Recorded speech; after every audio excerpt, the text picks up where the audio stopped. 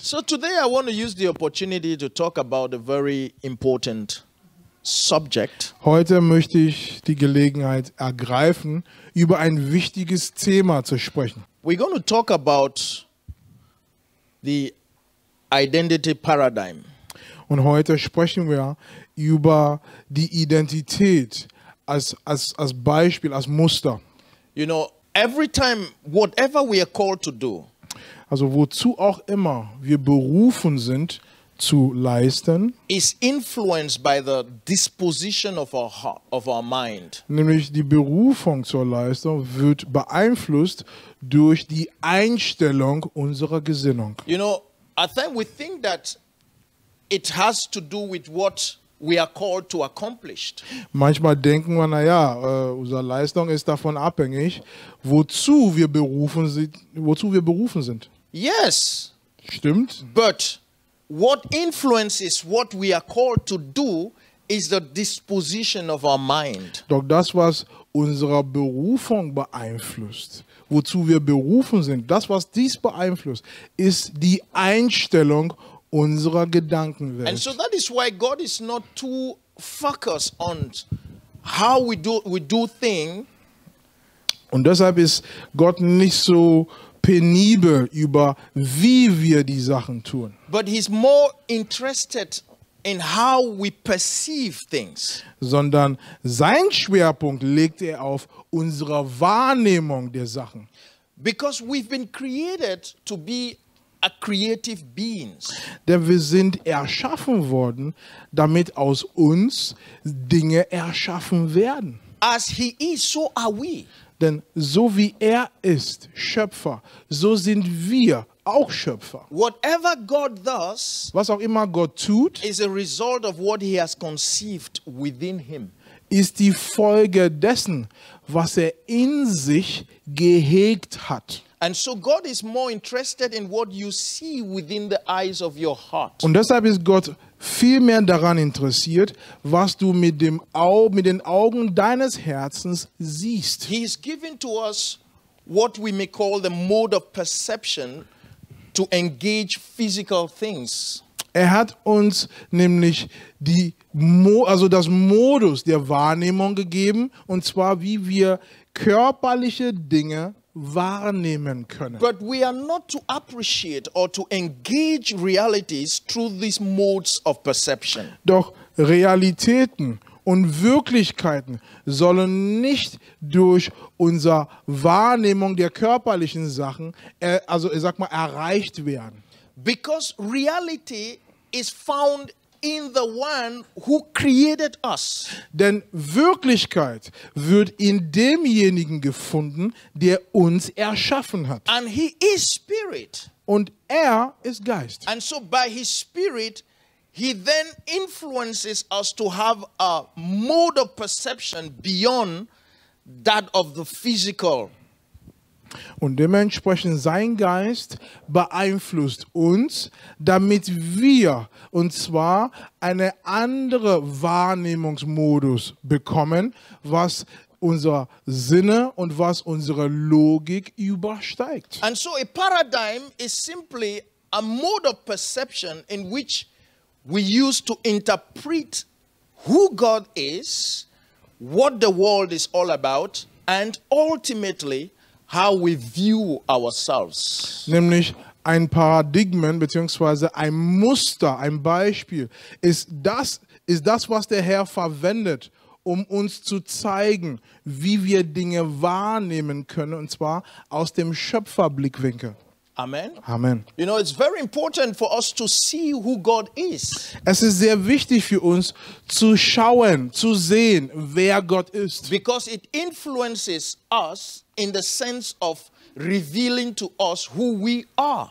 Denn wenn wir Gott sehen, genau dieses Sehen beeinflusst uns zu erkennen, wer Gott ist und gleichzeitig wer wir sind. And because the world is created by God, the world is in him. The true nature of the world in which we have been placed in is in him. So it is important then for us to have a correct perception of the world in which we have been implanted in. Und da wir nun in dieser Welt leben, diese Welt, in der wir leben, befindet sich in ihm. Und deshalb ist es wichtig, damit wir den richtigen Blickwinkel, ich sage es in meinen Worten, den richtigen Riecher für diese Welt zu haben, dann ist es wichtig zu schauen, wie er Dinge wahrnimmt, der die Welt geschaffen hat. So every time we live, every moment, the paradigm of our mind shift. Und zwar in jedem Augenblick unseres Lebens, ja, ändert sich unser Wahrnehmungsmodus, unser Wahrnehmungsmuster im Sinn. And it influences the way we do things. Und diese Änderung von dem Wahrnehmungsmodus beeinflusst unsere Handlungsweise. And so today we're going to look at the life of our Lord Jesus Christ. Heute schauen wir uns an, und zwar das Leben unseres Herrn Jesus Christus. In order for us to look at the process that ultimately help us to shift our paradigm. Damit wir diesen Vorgang erkennen, und zwar wodurch wir unser Wahrnehmungsmodus ändern können in unserer Gedankenwelt. So please let's turn to the book of Luke. Lukas Evangelium bitte aufschlagen. Luke chapter 3, I want to read from the verse number 21. Lukas Evangelium 3, wir lesen ab Vers 21. Luke chapter 3, the verse number 21. Lukas Evangelium 3, Vers 21. Now when all the people were baptized, it came to pass that Jesus also being baptized and praying, the heaven was opened, and the Holy Ghost descended in a bodily shape like a dove upon him. And a voice came from heaven which said, Thou art my beloved Son, in thee I am well pleased.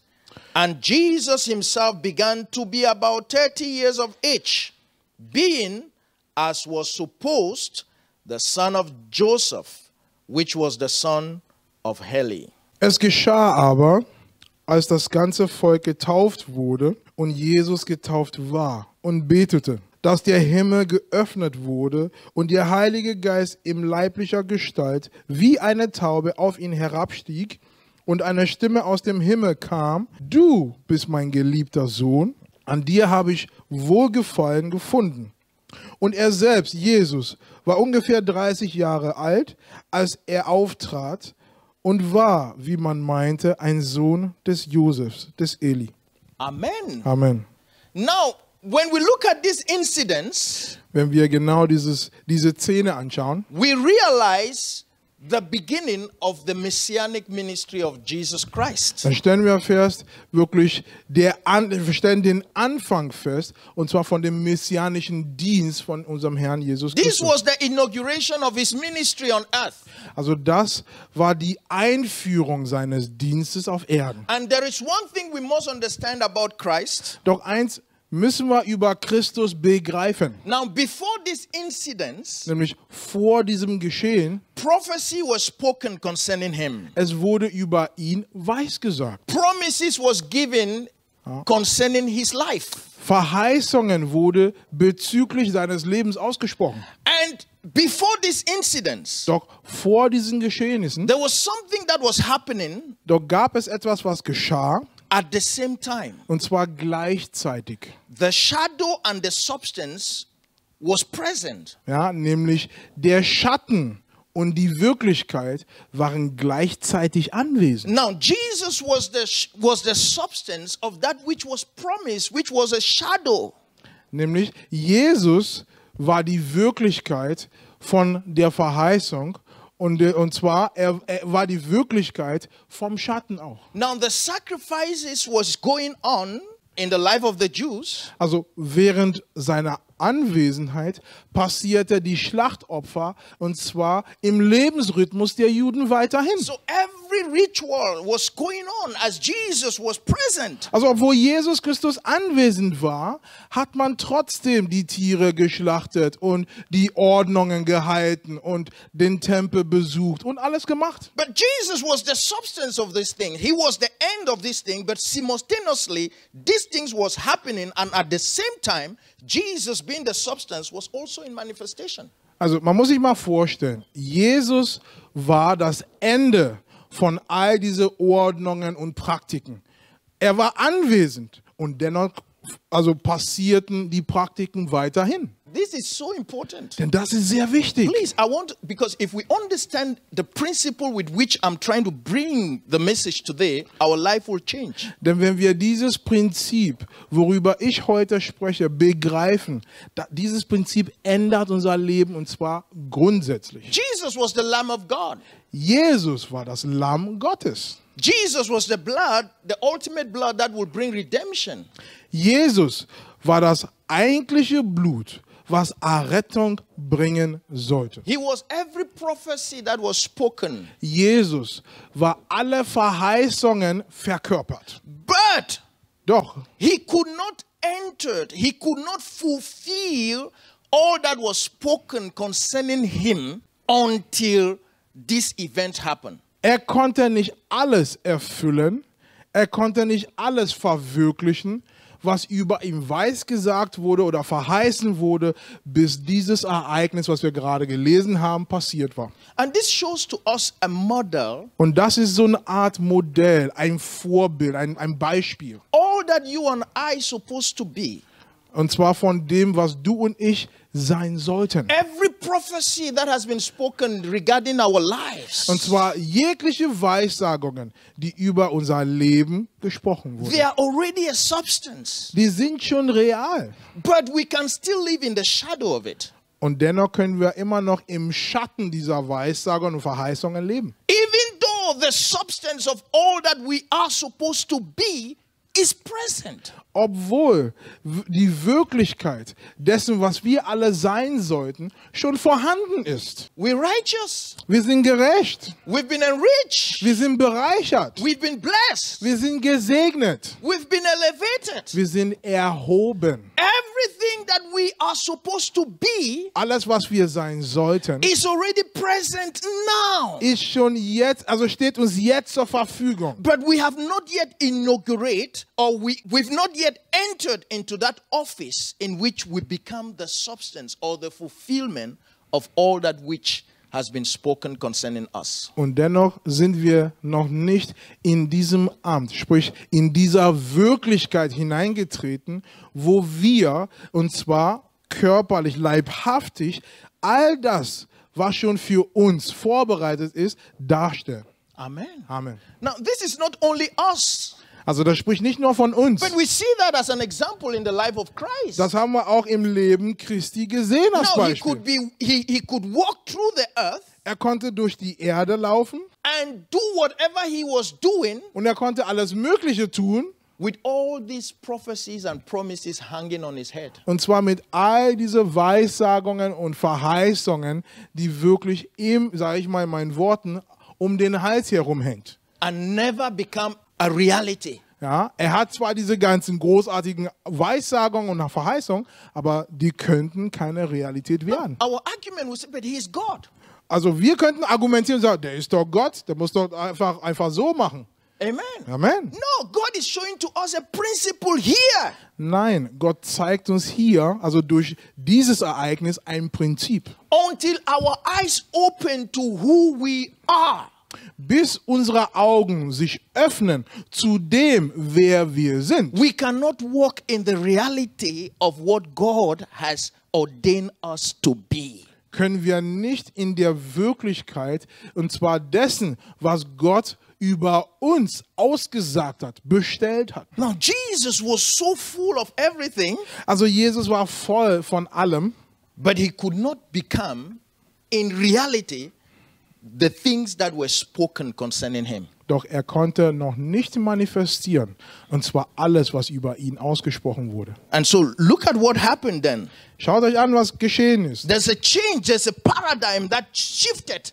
Es gab eine Veränderung, nämlich eine dauerhafte Veränderung. Now from this moment, in this event, he begins to see himself differently. Nämlich ab diesem Ereignis und ab diesem Augenblick an fängt er an, sich selbst anders zu sehen. Because the key to the fulfillment or the manifestation of all what God has spoken concerning him was not in the hands of God. It was not God to initiate it. It was him to come to that place of realizing who he really was. Denn der Schlüssel, nämlich zur Manifestierung von all dem, wozu Gott ihn gemacht hat, lag nicht mehr bei dem Vater, sondern lag bei ihm, lag bei seiner Wahrnehmung, nach seiner Feststellung von all dem, was Gott über ihn schon ausgesprochen hat. Amen. Amen. Because most Christians, we're waiting for God to fulfill what he has said.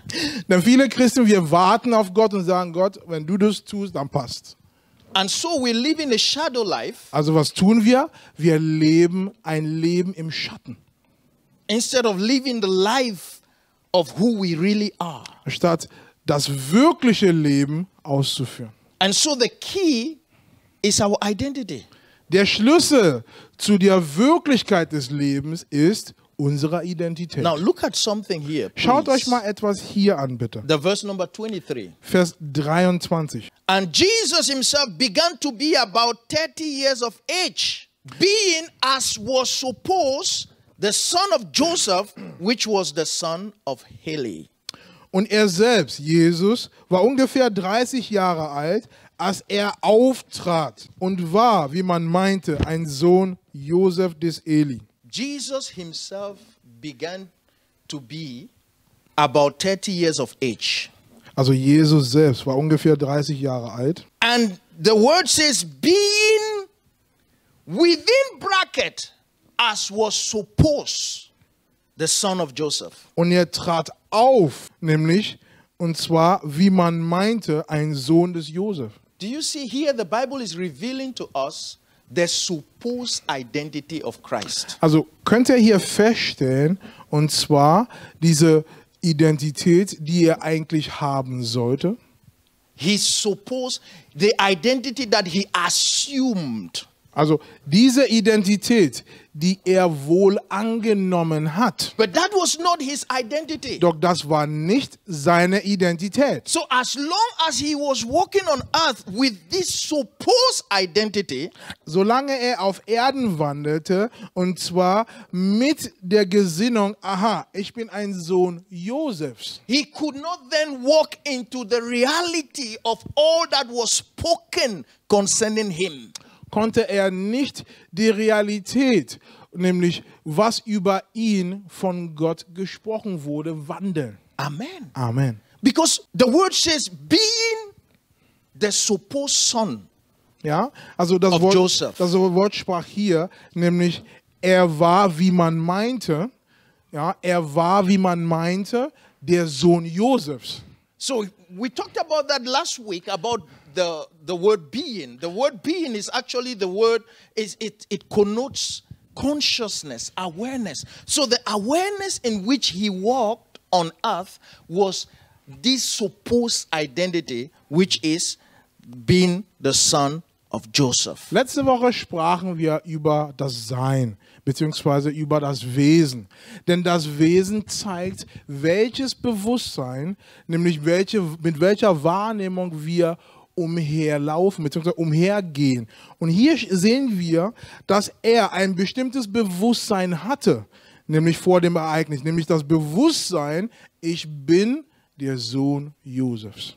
You see, so here God is showing to us that everyone that walks on the face of the earth has a supposed identity that he has to dismantle.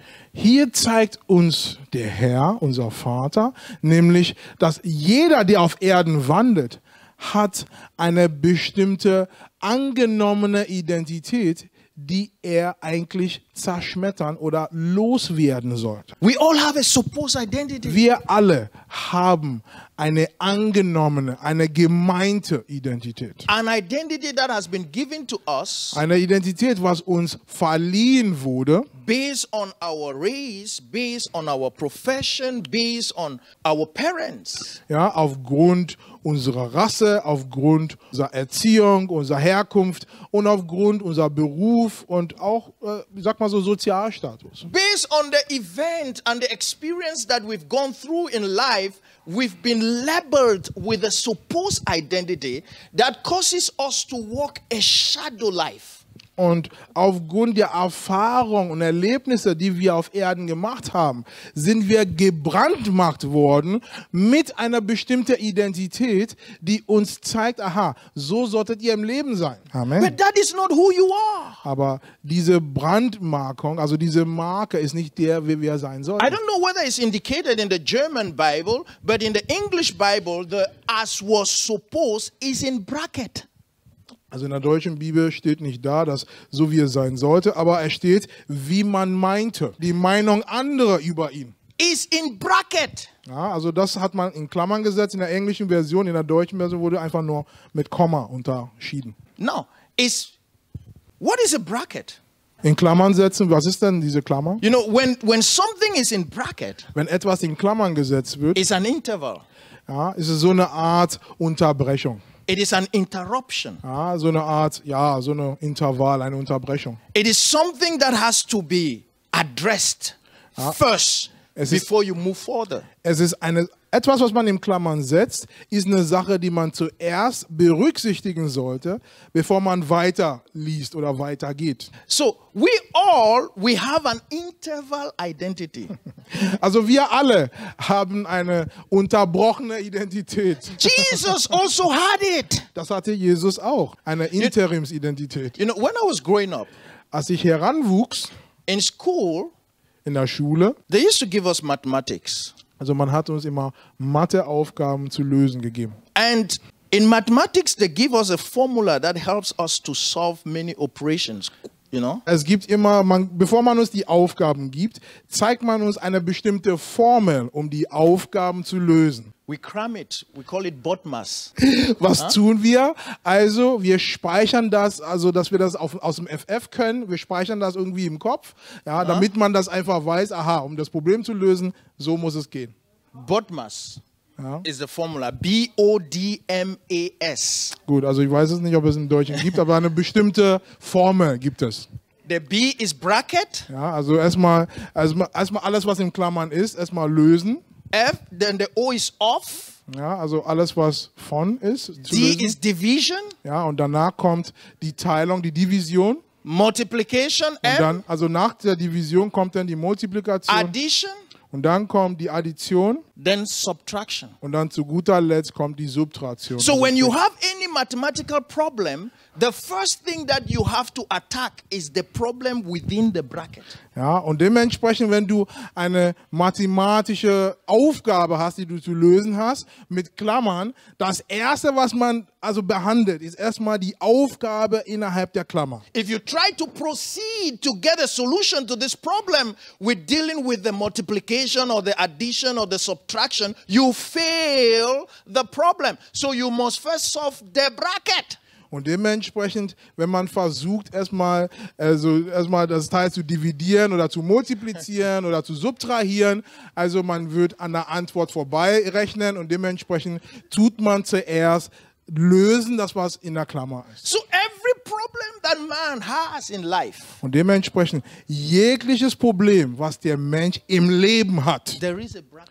es gibt immer eine Klammer dazu. And that bracket is your supposed identity. Und diese Klammer zeigt dir deine angebliche Identität. Your interval identity. Ja, deine Identität, deine Interimsidentität. Because everyone that walks on the face of the earth, there is an interval. you know, you are given an identity which is not really you. This identity comes from your parents. It comes from the experience of your race. It comes from the experience you go through life. This is what determines how you walk. It is an interval. It is not really who you are. So before you really move into the plan of God, you have to first solve that bracket identity. Und dementsprechend, jeder Mensch, der auf Erden wandelt, wurde schon eine gemeinte Identität gegeben. Ja, was die Eltern meinten, was die Klassenkameraden meinten, was die Freundin meinte, was der Freund meinte, der Professor, ja, der Chef. Also jeder hat, sogar der Staat hat eine Meinung zu dir. Und dementsprechend, all diese Meinungen bilden im Laufe deines Lebens auf Erden deine Identität, deine Interim, deine vorübergehende Identität. Und dementsprechend, damit du deine Identität nämlich in Gott, in Christus entdeckst, musst du zuerst alles abhellen, also wie, ich sag mal so, wie die Blätter einer Zwiebel. Erstmal alles loswerden, was man dir schon, womit man dir schon gestempelt hat. Amen. Amen. And so Jesus Christ also had a bracket identity. Jesus Christus wurde auch wie ein Zwiebel eine Meinung gegeben über seine Identität. Amen. Amen. And so when he came to John the Baptist, Als er zu Johannes der Täufer kam, John the Baptist said, "You are the Son of God. It's not possible for me to baptize you." also Johannes der Täufer hatte auch seine Meinung über ihn und sagt, du bist Sohn Gottes. Also es ist unmöglich, dass ich dich taufe. Jesus says, "No. Da sagte Jesus, lass es I sein. have to be baptized for all righteousness to be fulfilled." Ich musste getauft werden, damit alle Gerechtigkeit erfüllt sind. There is something that is right to do. Es gibt etwas Richtiges, etwas Gerechtes, die getan werden muss. Every man in the face of the earth must go through this process. Jeder Mensch auf Erden muss durch diesen Vorgang durchgehen. And I also. Ich auch. And so he has to dismantle his identity that labeled him the son of Joseph. Also er musste erstmal die Marke Sohn Josefs auf seinem Leben loswerden, bevor er weitermachen konnte. Because that was not his true identity. Denn warum? Sohn Josefs war die Meinung anderer über ihn. Das war nicht die Identität des Vaters über ihn. Amen. Amen. What is your identity? Was ist deine Identität? From which paradigm do you see yourself? Und zwar aus welcher Ebene, von welchem Blickwinkel schaust du dich selbst an? That is the question. Das ist die Frage. Now, God won't solve that problem for you. Also dieses Problem, also sag mal, diese Aufgabe, diese mathematische Aufgabe wird Gott für dich nicht lösen. Glory be to God. Amen. You have to solve the problem. Also du musst mit der Formel dieses Problem lösen. The you that you think you are, you have to let it go. Denn was du über dich erfahren hast als du, dieses Du musst du loslassen. So that you can hear what he says you are. Damit du hören kannst, damit du wahrnehmen kannst, was er gesagt hat über dich als du. Now in his humanity, Jesus, in his humanity, In seiner Menschlichkeit he had a mother. hatte Jesus eine Mutter. But he didn't have a father. Doch er hatte keinen Vater. Jesus as a human. Also ich sag's nochmal, Jesus als Mensch. I want us to understand, really. Ich möchte, dass wir begreifen, It's so important. denn das ist wichtig. Jesus as a human being, Jesus als Mensch, he had a mother, er hatte eine Mutter, but he didn't have a father. doch er hatte keinen Vater. Because Joseph was his supposed father, wasn't his true father. Denn Josef war sein angenommener Vater, aber nicht sein wirklicher Vater. You know, whenever they even said Jesus, son of Joseph, it was an insult. Jedes Mal, als man gesagt hat, Jesus, Sohn Josefs, das war eigentlich eine Beleidigung. Because everyone around his vicinity knew that Joseph wasn't his father. Denn jeder in seinem Umfeld wusste, dass Josef nicht sein biologischer Vater war. Amen. So Amen. in other words, it was an insult. Also, es ist so eine Art Beleidigung zu ihm. So, but Jesus, in his divinity, Doch in seiner Göttlichkeit he has no mother, hatte er keine Mutter, but he has a father. doch er hat einen Vater. Oh, glory be to God. Aber Vater. Amen. Amen. Hallelujah. Halleluja. So in his God nature, Nämlich in seiner göttlichen Natur he had no mother, hatte er keine Mutter, but the father. doch er hatte einen Vater. And so he has to walk in the reality of the identity of his divinity. Dementsprechend musste er wandeln in der Wirklichkeit seiner göttlichen Identität. And so that is why he was baptized. Deshalb musste er getauft And the werden. Bible says, as he was Die baptized, Bibel sagt, als er getauft wurde, the heavens opened. öffnete sich die Himmel. The Spirit of God descended Der Geist Gottes ist herniedergekommen. with the voice of the Father. Und zwar mit der Stimme des Vaters. Now, the heavens, the voice came from heaven, not from earth. Es ist wichtig zu merken, die Stimme kommt aus dem Himmel und nicht von der Erde. So his true identity came from heaven. Also seine wirkliche Identität ist himmlisch.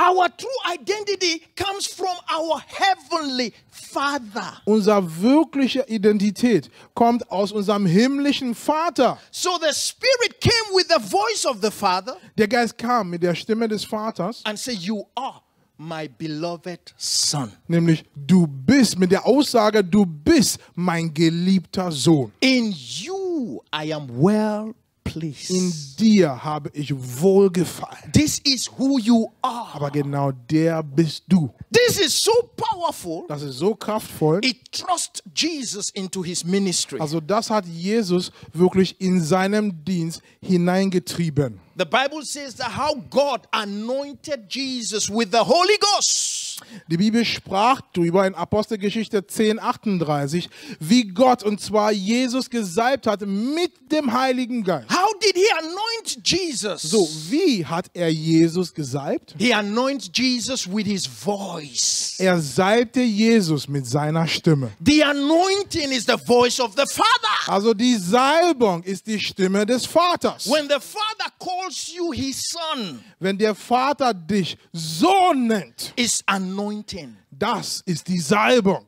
Aber Vater.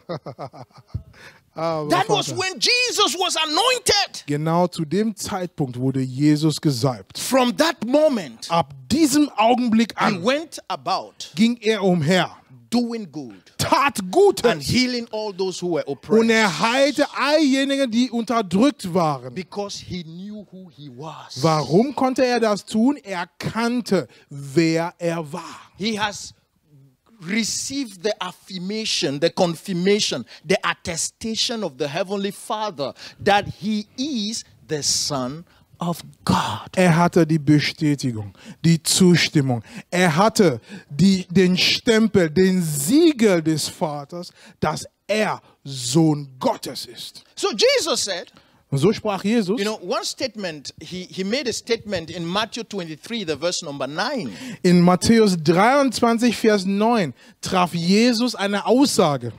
He said, "Call no man on earth your father, Da sagte Jesus, auf Erden nennst du niemanden deinen Vater.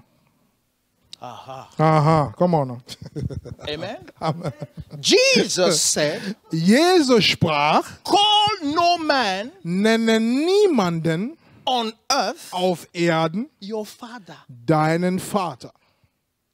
for your father Denn dein Vater is the one who is in heaven." ist derjenige, der im Himmel ist. You know, it's confusing, right? Also das macht einem wuschig, oder? Amen. Amen. You know, the charismatic and the Pentecostal, we have a big problem. Denn hier die charismatische und die Pfingstler, also die pfingstliche Bewegung, wir haben ein großes Problem. You know, because we've taken that, you know, not only the charismatic, you know, from even the Catholics, you know. Also ich sag mal, also Christentum allgemein, es gibt ein großes Problem. The pastor is my papa, my daddy, my father. Ja, man neigt dazu, den Pastor Papa zu nennen oder Daddy oder wie auch immer. Amen. Ja, Amen. This is dangerous. Das ist gefährlich. And this is why we don't grow. Und das ist auch der Grund, warum wir nicht heranwachsen in Christus. Call no man your father. Nenne on earth. niemanden auf Erden deinen Vater. You know, At times, out of respect, some people come and say, oh, Father and everything. The way I just look at them, they just change it. Ja, manche Leute kommen zu mir aus Respekt, sie wollen Papa zu mir sagen und Daddy und so. Und wenn sie mein Gesichtsausdruck anschauen, dann merken sie, okay, das ist nicht gerade das, was passt. Amen. Amen. Because we cannot manifest our sonship if we only begin to recognize any other source as our Father. Amen. Because you will only be conformed to that which you called your own, your source.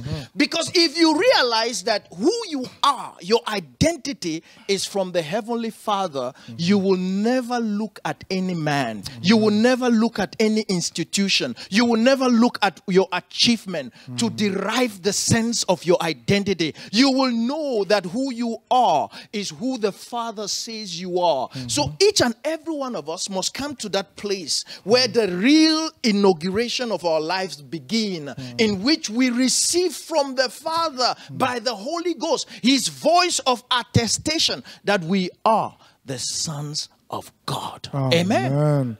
Es ist wichtig für uns zu erkennen, dass das ist der Grund, warum wir geistlich nicht heranwachsen. Das ist der Grund, warum wir die Wahrheit über uns nicht manifestieren. Denn warum? Wir nennen Menschen, Dinge, Umstände, ja, wir nennen sie unsere Quelle. Wir nennen sie unseren Ursprung, indem wir sagen, das ist mein Vater, das ist mein Papa. Das begrenzt uns, denn warum? So wie Jesus ist es wichtig, dass wir uns besinnen, ist, dass wir zu diesen Denkweise kommen, dass wir unsere Denkweise ändern und sehen, dass unser Ursprung, unsere Quelle, wo wir herkommen, ist aus dem Himmel. Und wenn wir uns damit anfreunden und dies verinnerlichen, was würde mit uns passieren? Wir sind in der Lage, all das, wozu der Herr uns gemacht hat, zu manifestieren. Doch vorher, was tun wir? Wir werden nur in der Dunkelheit einfach mal rumsuchen und rumlaufen, bis wir ermüdet und ermattet sind. Amen. Amen. Hallelujah. Halleluja. You know, very interesting. Sehr interessant. The word call there. Also das Wort nennen. In the verse of Matthew 23:9. Ja, Matthäus 23:9, schauen wir uns mal an. Is the Greek word kaleo. Ist das griechische Wort kaleo. Kaleo simply means a surname.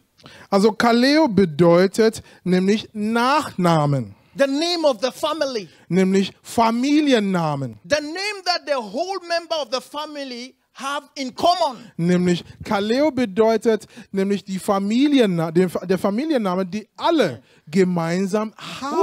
Ooh, Jesus. Jesus. His family name, his surname is Christ. Nämlich sein Familienname ist Christus. Amen. Aber Vater. You and I, we are in his sonship.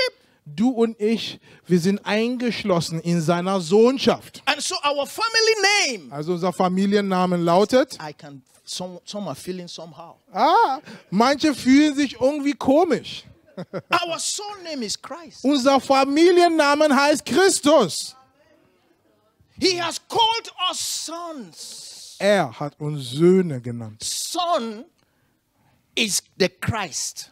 Nämlich Sohn ist der Christus. When Peter revealed what the Father said concerning Christ, concerning Jesus, what did Peter say? He said, you are the Christ, the Son of the living God. So the Son of the living God is the Christ. So the surname of everyone in whom we derive our identity from the Father is called the Christ. Amen. So our family name is the sons of God. Amen. Christ. Und dementsprechend die Offenbarung, die der Vater Petrus gegeben hat. Ja? Was hat Petrus denn gesagt zu Christus, zu der Frage, wer bin ich? Er sagte, du bist Christus, Sohn des lebendigen Gottes. Das heißt, der Sohn des lebendigen Gottes heißt Christus. Und jeder, der sich in Christus befindet, jeder, der sich für Christus entscheidet, hat genau diesen Familiennamen mitgeerbt. Das heißt, wir alle sind Söhne, nicht weil wir alle Männer sind, sondern wir sind Söhne, weil wir im Sohn sind. Und weil wir im Sohn sind, wenn der Sohn Christus ist, heißen wir alle genauso Christus. Christ is the anointing and the anointed one. Christus ist der Gesalbte mit seiner Salbung. And how does God anoint us? Ich stelle mal die Frage, wie salbt Gott uns? God anoints us by the Holy Spirit through his voice that affirms to us that we are his beloved son in whom he is well pleased. So when you come and rest in the fact that you are the beloved son of God in whom God is well pleased, you are anointed. Und deshalb ist es wichtig zu begreifen, Gott salbt uns, indem er uns nennt, durch seinen Geist, dass wir, und zwar die geliebten Söhne sind, indem er Wohlgefallen hat. Und du und ich, wenn wir uns in dieser Aussage ruhen, wenn wir uns diese Aussage zu eigen machen, wenn wir uns damit sehen, wenn wir sehen, aha, Gottes Aussage über mich, das ist für mich wahr. Was würde dann passieren? Dann sind wir gesalbt. Und das hat der Pastor nicht gesagt. Nicht, wenn man erst mit Olivenöl dich schmiert, als würde man dich braten wollen. Ja? This must change your life. Also genau dieses muss dein Leben verändern. That's why I call the paradigm shift. Und A das- shift in your perception. Und das nenne ich einfach mal eine dauerhafte Änderung. Denn warum? Das ist eine Änderung in deine Wahrnehmungsart. Because you are anointed Denn du bist gesalbt, when you dismantle your bracket identity. wenn du deine Interims, deine vorübergehende, also deine Meinung von anderen Identität loswirst. Because it's an interval. Denn warum? Es ist nur eine Unterbrechung. Wow, I don't know how to emphasize this. What the Father has labeled on us, what our parents has labeled on us, what education has labeled on us, what our experience in relationship with one another in this earth has placed upon us as a label is an interval. So until you wake up and realize, oh no, it's only an interjection of who I am. It has to be dismantled for me to get to the solution of life, for me to come to that place of who I really am. Until you get to that place, your life will really have no meaning. And so Amen. what I'm trying to say to us today, using the example of the pattern son, that it is not only something that is ascribed to you and I, but Jesus also walked through that process and come to the realization of the affirmation of God's voice that he was the Son of God. And so Amen. you and I must come to that place for our life to have a meaning. Es ist wichtig für uns zu begreifen, dass nämlich die Meinung der Bildung, die Meinung der Eltern, die Meinung unserer Erfahrung, unserer Erlebnisse, gut oder schlecht, die Meinung von anderen Kollegen, also Leute, mit denen wir groß geworden, Busenfreundinnen, Busenfreunde, all diese Menschen, ihre Meinungen, die sind alle Unterbrechungen, die sind alle, sage ich mal, so Intervall, kurzzeitige, und zwar Identität von uns.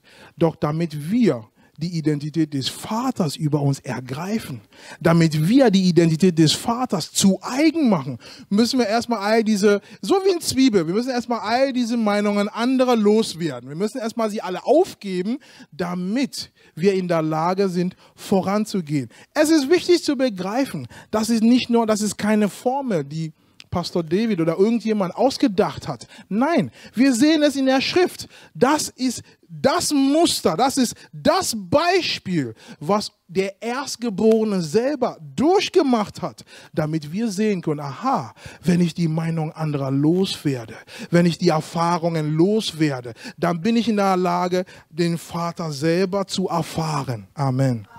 Amen. Amen. Ephesians 3:14 and 15. Epheser 3, 14 und 15 sagen uns etwas aus. For this cause I bow my knees unto the Father of our Lord Jesus Christ. Deshalb beuge ich meine Knie, und zwar vor dem Vater, von dem jeder Vaterschaft in den Himmel und auf Erden benannt wird. Of whom the whole family in heaven and on earth is named. Amen. Ich beuge mich, und zwar von dem Vaterschaft in den Himmel und auf Erden benannt wird. Amen. Amen. The whole family. Ja, die ganze Familie. We are families. Wir people of sind God. Familie, Volk Gottes. We all have the same surname. Wir alle haben denselben Familiennamen. Behold, what manner of love the Father has bestowed upon us, that we might be called the sons of God. 1. Johannes 3, Vers 1. Seht, welch eine Liebe der Vater uns erwiesen hat, damit wir Söhne Gottes genannt werden. Amen. Amen. That we might be called. The word called there is kaleo, surname, Also, sons of God. also genannt dort bedeutet im Griechischen Kaleo, und Kaleo ist ein Bezug auf den Familiennamen Söhne Gottes. Jesus Christus also, When he realized the voice of the Father, als die Stimme des Vaters wahrgenommen hat, he then came to the place of knowing who he really was. und so erkannte so wurde eins mit dem, was wirklich war. You know, there's also one thing we must realize here. Eine andere Sache ist es wichtig für uns zu begreifen. The voice does not tell you and I what we are not. Die Stimme des Vaters sagt du und ich, also sagt dich und mich nicht, was wir nicht sind. Amen. Amen. The voice of the Father did not come and say, Jesus, you are not the son of Joseph. Die Stimme des Vaters kam nicht und hat nicht gesagt, Jesus, du bist nicht der Sohn Josefs. No. Nein. He affirmed who you are. Die Stimme des Vaters bestätigt, besiegelt, wer du bist. Because if God did not say the things that we were supposed or that we supposed to have been, is because God does not recognize them. God does not see them as reality. You know, please, this is important because when this message is preached and people have gone through experiences in life, abuse and, embarrassing situation and difficult moment, when your situation is not directly addressed, you think God is not ministering to you, which is not the case. Es ist wichtig zu begreifen, von hinten angefangen, in vielen Fällen denken Christen, naja, wenn mein Lebensumstand nicht buchstäblich, nicht namentlich genannt wird, naja, dann dient Gott mir nicht. Das ist falsch. Denn warum?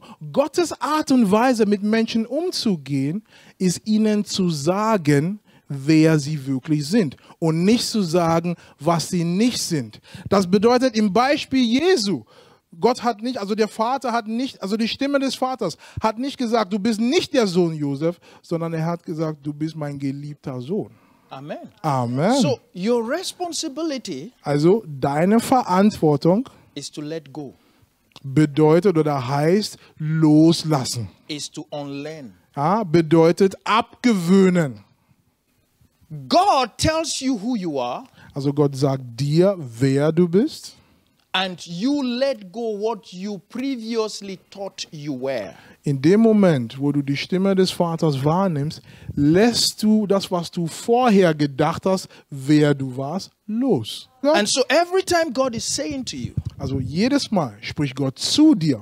is in the affirmation, Ja? Gott bestätigt. is in the confirmation, Gott besiegelt. is confirming to you who you are. Gott stimmt zu, wer du bist. Amen. Amen. Is telling you what you have. Er sagt dir, was du hast. Is telling you what you can do. Er sagt dir, wozu du in der Lage bist. Is telling you how blessed you are. Er sagt dir, wie gesegnet du bist. Amen. Amen. But when you stand in your supposed identity, it becomes an opposition. It becomes an offense to you. And you enter into a place of doubt. How can God say that I am rich, whereas I don't have any money? But your riches is defined, the source of the definition of your riches is determined by what you can have. It is based on your experience. But God is telling you by the voice of the Father what He knows about you.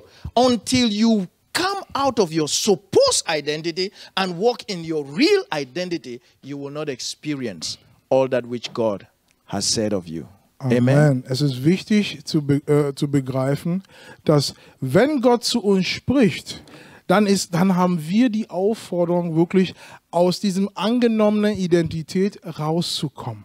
Ja, also Pastor erwähnte vorhin, dass viele Menschen gehen durch Verletzungen, durch Verrat, ja, viele schlechte Erlebnisse.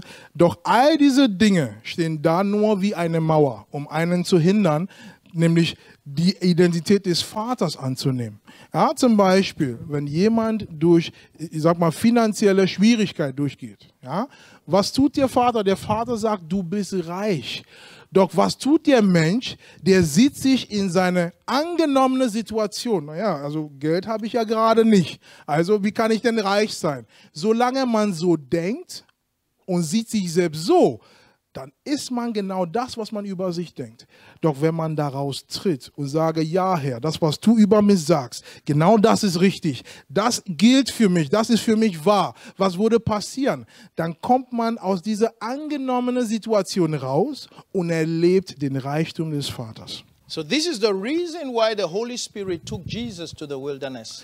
Das ist der Grund, warum der Heilige Geist, muss man dazu sagen, und zwar unmittelbar nach der Bestätigung von Jesus, führte Jesus in die Wüste hinein. Now you are the sons of God. Denn nun, wo ihr die Söhne Gottes seid, Now you are empowered. nun seid ihr bekräftigt, Now gesalbt. you are blessed. Nun seid ihr gesegnet. But you have to go through the wilderness. Doch ihr müsst durch die Wüste durch. Where in your experience, Ja, wo in euren Erlebnissen, you don't have what the voice of God says about you. ja, du hast nicht genau das, was die Stimme Gottes über dich körperlich gesagt hat. Amen. Amen. That is what the wilderness is all about. Und darum geht es ja in der Wüstenerlebnis. And so the voice of the adversary comes to you. So, nun kommt die Stimme des Widersachers. He prefaced his temptation with these words.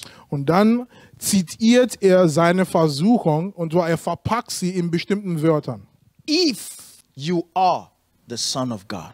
Falls du der Sohn Gottes bist. That is a reason for temptation. Das ist der Grund der Versuchung. If you are the Son of God. Falls du der Sohn Gottes bist.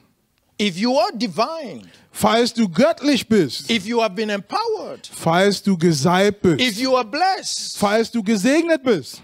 So every temptation is a contradiction to our sonship. Also jede Versuchung ist ein Widerspruch zu unserer Sohnschaft. Amen. Amen. Whenever you come into temptation, is a test of your position as sons, is a contradiction to the voice of God. So which voice are you going to hear? Which voice are you going to submit to? Is the voice of the adversary or is it the voice of God? So, jedes Mal, wenn du in einer Situation der Versuchung gerätst, es ist eine Prüfung. Und zwar eine Prüfung über deine Sohnschaft. Und die Prüfung lautet, wessen Stimme wirst du hören?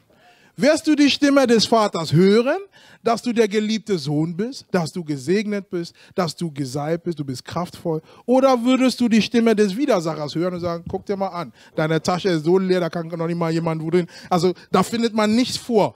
Ja? Und. Wessen Stimme wirst du hören? Amen. Amen. So every time we are tempted, Jedes Mal, wenn wir versucht werden, is a question to our identity. die Versuchung stellt unserer Identität eine Frage. Amen. Amen. Your true identity Deine wirkliche Identität is in question wird in Frage gestellt, whenever you are tempted. wann auch immer du versucht wirst. Amen. Amen. And so when Jesus Christ overcome this temptation, Doch als Jesus Christus diese Versuchungen überwunden hat, look for the verse number 14.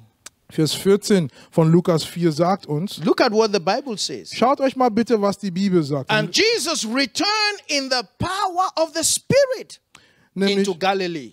Lukas 4, Vers 14. Und Jesus kehrte in der Kraft des Geistes nach Galiläa zurück. And there went out the fame of him through all the region round about. Und die Kunde von ihm ging hinaus durch die ganze Umgegend. Amen. Amen. Jesus returned in the power of the Spirit. Jesus kehrte in der Kraft des Geistes. What is the power of the Spirit? Was ist denn die Kraft des Geistes? You remember the Spirit descended with a voice, right? Ihr könnt euch erinnern, der Geist kam hernieder mit der Stimme des Vaters, oder? And the voice, the content of the voice was an affirmation of his sonship. Und der Inhalt, nämlich von der Stimme, war eine Bestätigung von der Sohnschaft Jesu, oder? So the power of the Spirit is the voice of the Spirit. Also, die Kraft des Geistes ist die Stimme des Geistes. It says that you are my beloved son, in you I am well pleased. Und diese Stimme sagt aus, du bist mein geliebter Sohn, in dir habe ich Wohlgefallen. Jesus says when the Spirit will come, Denn Jesus sprach, wenn der Geist kommen wird, he will not speak of himself. der wird nicht von sich reden. And everything about me, Doch Jesus, alles über mich, Jesus, he will reveal unto you. das wird dir der Geist zeigen. Amen. Amen. So everything that Jesus is, Alles, was Jesus ist, the Spirit will reveal to you as you. das zeigt dir der Geist als du. You know, we claim we hear the voice of God. We hear the voice of the Spirit. Denn in vielen Fällen sagen wir aus, naja, ich höre die Stimme des Geistes, ich höre die Stimme Gottes. Really? Wirklich? We're hearing his voice and we're so confused in the church. Ja, also wir hören seine Stimme und dennoch ist die Kirche so durcheinander wie noch nie. He doesn't change his voice. Oh. Also nur zur Information, die Stimme des Geistes hat sich noch nicht geändert. Ist immer noch dieselbe He Stimme. doesn't change. Ja, er ändert seine When the Stimme nicht. Spirit says you are son, you are son. Amen. Wenn der Geist Gottes sagt, dass du Sohn bist, das bist du auch, ohne Änderung. Amen. Amen. Not those who sleep today. He said that this is my church, and then after 1 year, the Spirit said I should go elsewhere. No, it's not the Spirit. Und nicht so wie manche anderen, ja, in diesem Jahr sagen sie, der Geist hat mir gesagt, Siekes Jahr ist meine Gemeinde, jawohl. Und im nächsten Jahr heißt es, naja, der Geist hat was ganz anderes gesagt. Amen. Amen. No, you didn't like the place. Come Ja, on. also seid ihr einfach mal ehrlich, naja, ich sag mal so vorsichtig, na, bestimmte Gesichter hatten dir nicht gefallen oder die Botschaft oder was auch immer und deswegen bist du gegangen. Sei ehrlich. Amen. Amen. Let's not put him there. Ja, und nicht sagen, naja, der Geist hat mich dahin geführt. Hallelujah. Aber Vater, The Holy Spirit, when he anoints you, you are stable. Amen. Like a rock. You don't change. You don't move. No winds of this life moves you. You are so sure. You are so established in whatever you do. Even if the profit is small, you know where you are going. You know what you're going to achieve. This is what the Spirit does. The Spirit is building people who are stable. Amen? Amen. Wenn du die Stimme des Geistes hörst, was passiert, dann bist du felsenfest. Du bist unbeweglich. Du bist unerschütterlich. Denn warum? Der Geist Gottes durch seine Stimme baut und zwar beständige Menschen auf. Und was passiert dann mit dir? Du bist in der Lage, wirklich Situationen kommen und gehen zu lassen, aber du bleibst in Christus felsenfest. Amen. Amen. Thank you, Father. Danke, Vater.